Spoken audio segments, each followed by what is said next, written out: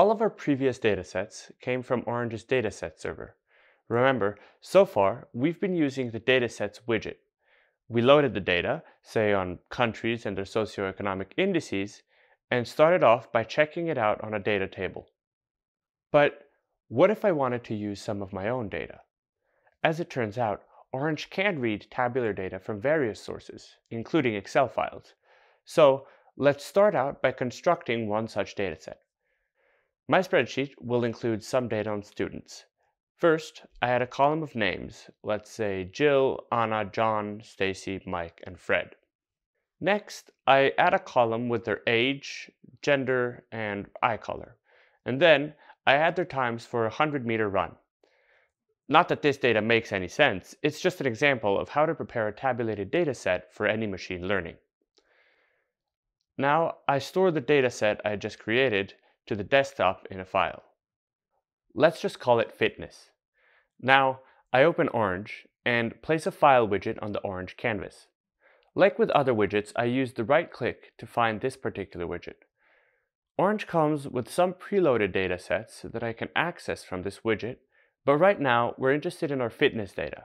So I click on the 3 dots button and find my Excel file. Here it is.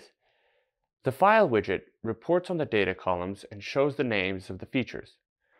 Notice that Orange also detects the feature types.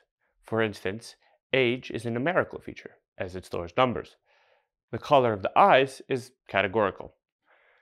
Categorical and numerical features profile the students, and we can use them, for instance, to compute distances.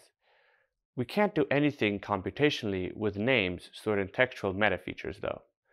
Metafeatures provide additional information about the data instances, for example, to identify them in a scatter plot. But Orange doesn't use them in any modeling. As a side note, Orange does actually provide a way to analyze text in the text mining add-on, but I'll skip that for now and go back to our dataset. The first thing to do after loading the data is to check it out in a spreadsheet. Let's open it in Data Table. Here, we find our data just like we set it up in Excel. Let's say I don't need information on eye color. I can use the Select Columns widget and move the eyes from the list of features to the Ignored box. Checking the data in a new data table, I indeed find no eye colors here. Good. The Select Columns widget is a great widget to manually edit the data domain and play with including and excluding features. We'll use it from time to time in our next videos. Moving on, I would now like to save my edited dataset. This can be easily achieved with the Save Data widget. I just click Save As, choose to save my data in an Excel file, and rename the file to something like Fitness No Eyes, as creepy as that sounds. This file can also just go on my desktop for now. Taking a look at the file, I can double-click it to view it in Excel.